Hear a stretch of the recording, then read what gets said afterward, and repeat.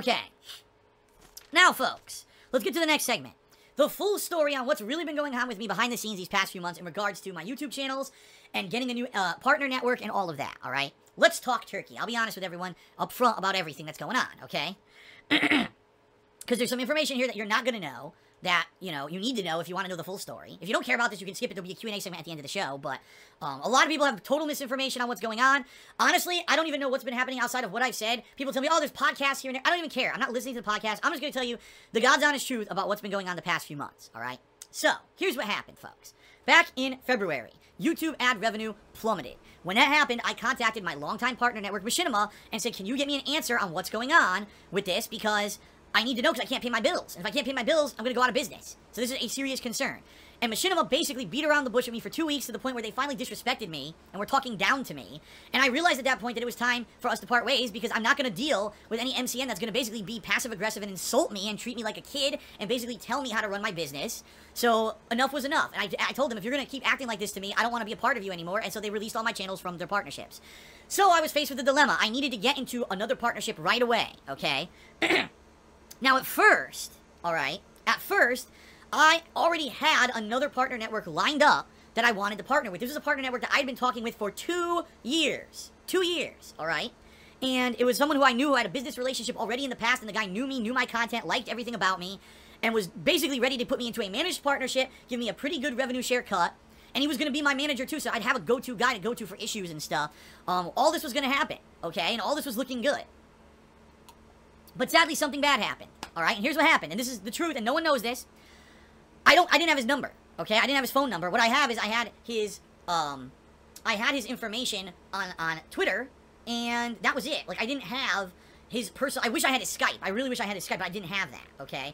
So the only method that I could contact this guy was via Twitter, but obviously being that my channels were going to be unpartnered right away, at least DSP Gaming was going to be unpartnered from Machinima right away and not be making any money, I needed to find a quick solution right away, okay? All right. So, I contacted this guy on Twitter, both via PM, but I didn't know if he uses Twitter frequently, so I also publicly messaged him and said, hey man, FYI, I need to talk to you right away. Well, as you guys know, I have stalkers. I have mentally ill, fucked up in the head stalkers who literally follow my every waking moment and every piece of information on the internet, my social media, anything that I post in the comments of a video, anything that I post on my forums. They literally jump on it and find an opportunity to attack me. So what they did is they saw this one single tweet to this guy, they researched, they found out that he works for this certain network on YouTube, and they spammed the fuck out of the partner network with negative stuff. They were saying, Phil's a fucking racist, Phil jerked off on stream, Phil is a piece of shit, if he joins your network, we're gonna talk shit about your network, how could you even consider recruiting this guy, you guys are assholes, how dare you do this? So basically, they fucked me. They went on fucking social media and attacked this company. Now, the thing is, this company wasn't a giant company. This company is a relatively small partnership network that was looking to actually, they had been trying to recruit me for 2 years. They wanted me to leave Machinima and come with them, but the thing is, they weren't going to pay me as much money as Machinima. So obviously, it made sense for me to stick with Machinima for the length that I did, all right? So, the problem is, this company is small. And being a small company, if they were smeared with negative press, you know, hundreds of people spamming their social media, fuck this company because they're getting DSP, and, you know, you guys are a piece of shit and all that, and basically making them look bad, all right?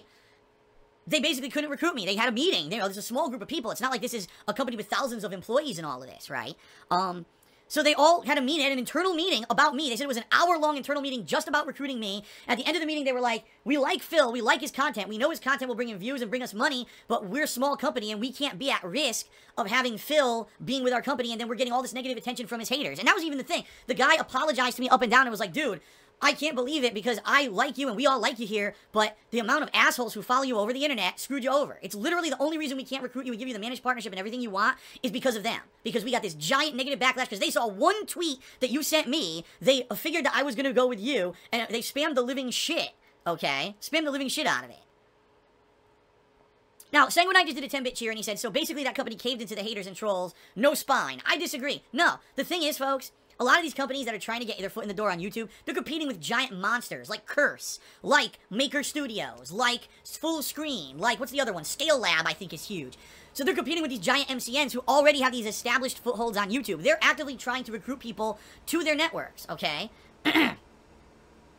Wow, this is so dumb, because some idiot troll just did a cheer that's completely false, because I'm not even talking about Lavaria yet, just so everyone knows. I'm not. That was later. I'm talking about a different company altogether, that this happened up front, early on in February this happened, actually, okay? So, that has nothing to do whatsoever with the future relationship with Lavaria. I'm gonna explain all that, okay? But, this company basically said we can't have negative press. We cannot have negative press, okay? We can't, sorry, we want you in our network. We know it would help us financially, but we may not be able to recruit other people in the future if we have these hundreds of people attacking us daily for being assholes. By the way, those same people attacked Machinima every single day on their social media and everything for having me in their network, okay? They attack Loot Crate. They attack all these businesses that have partnerships with me. They actively go toxic shit. They just toxically shit over anyone who has an association with me to basically try to get them to not have an association with me and to have my business fail.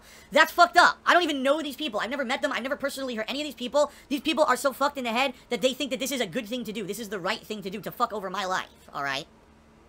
So that's what happened at first, okay? So then, in the meantime, when he told me, well, sorry, we can't recruit you right now. And by the way, he did say that in the future, maybe, but I don't know. At this point, let's face it, we know that these people that stalk me are never gonna stop. Never. So I don't think that I would ever be able to go with, like, a smaller company. I have to go with a company where that kind of shit doesn't affect them, right? So that's why I was looking at a few other companies, and there was a couple other companies that were considering recruiting me as well. But then they also, one other company turned me down for the same reasons, basically. They said, man, you know, we just looked at your social media, got blown up with negative people when you tried to go with this other company, so we can't recruit you either. We're in the same situation, all right? So finally, what ended up happening is I applied with Curse. Now, Curse is giant. For those who don't know, Curse is actually owned by Twitch, and Twitch is owned by Amazon. They're a giant company. They've recruited thousands of gamers on YouTube. Ads are running on people's videos from Curse. It's a giant network. So Curse doesn't give a shit. Does not give two diddly dicks that people are going to spam their social media saying negative things about me. They don't care. They're immune to that stuff because they're big enough to be immune to it, all right? They're not worried that they can't get more recruits because I'm with them. Okay. So, folks, that being said, I signed up with Curse, and that worked out. I signed up with Curse, and first DSP Gaming went to Curse, and then eventually KO Gaming went to Curse. And I'll be honest, immediately I started making more money than I was with Machinima. Like, daily I was making more money than with Machinima. So if you really want my honest opinion, I think that Curse has better advertisement contracts with certain advertisers, that people are running ads on Curse network videos, and those are more profitable than those that are with Machinima. I just think that that must have been the case. So, immediately, I'm thinking, this is great, right? Money has gone up. So, as I signed with Curse, and this was probably, I'm not even lying, probably 2 days after I signed with Curse, I received an email. Now, the email was from a company I had never heard before. I never heard of them. I didn't know who they were. I'll tell you the name now. The name of the company was Pultavi. P-U-L-T-A-V-I. And I know everyone's going to fervently go on the internet and start searching for Pultavi right now.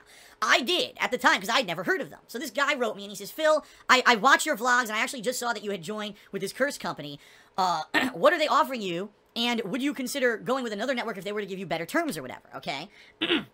Now, I was incredibly skeptical, okay? In fact, keep in mind, this started happening when I partnered with Curse, which was early March. No, I take that back. That was February. No, I think it was like the first week of March, okay? So, I talked with this company for 2 months before I decided to even take a chance with them, all right? So, they say, okay, here's what we'll offer you. We're going to offer you a managed partnership. We're going to offer you a slightly higher revenue share than what Curse offers. And, now, by the way, I hadn't asked for this or anything. None of this was anything that I have ever asked for. I was offered that what they were going to do out of their own, side, they wanted to do that, right? Was they were going to search the internet for when people made malicious, this is how you don't play videos. Not normal ones. It was a normal video, and it's someone just being funny or whatever. But if you're looking at a video that's super malicious or whatever, they were going to search the internet for those videos. They weren't going to take them down, but they explained to me that apparently if someone's using my videos without my legal permission, that basically I cannot copyright strike that video down, but I own the ad revenue on that video. Now, I don't know if I agree or disagree with that. I think that that's a screwed up thing. But what they were offering me, which I never said that authorized them to do, but they were offering, they were going to claim, mass claim, people who were stealing my content and making videos with it and basically take ad revenue from it. So let's say, for example, someone makes a viral video that's totally negative about me. We both make money on it, okay? Now, keep in mind, I didn't suggest that. I didn't propose it, and I wasn't going to go along with it, but this is what they wanted to do up front, okay? And I was like, I don't even know how that works legally. You know what I mean? How could that work? I don't know legally if there's a grounds to do this or not. So that was just something that they offered. But I don't obviously know that that's the deal, that would have gone through or whatever, okay? So, this is what they wanted to do. This is what they offered me. So I said, well, I wasn't going to even be serious with them yet. What I wanted to do was do research. And I looked on the internet, and I found zero information at that time about this company, Pultavi. I had no idea who they were. I had never heard of them, and I couldn't even find any information about this company existing. By the way, shout out to CJ Euphoria, who just subscribed.